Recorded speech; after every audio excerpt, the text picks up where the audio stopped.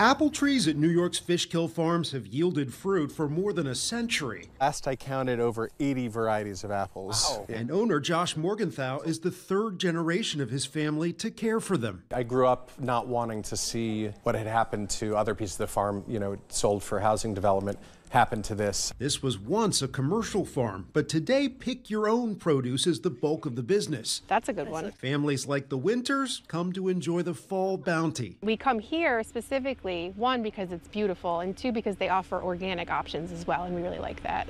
Technology helps make every pick possible. Fishkill Farms uses timed online reservations to manage crowds that topped 100,000 last season.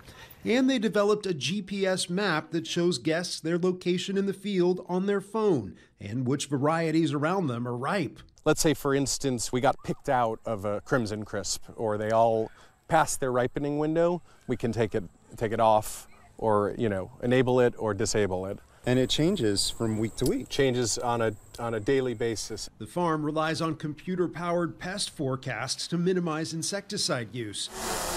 And Morgenthau even uses a drone and GPS-mapped mower to carve his annual corn mazes. And it's not easy for farms, and the way that local farms like us have been able to stay in business is by being adaptive. Apples to apples, a lot has changed.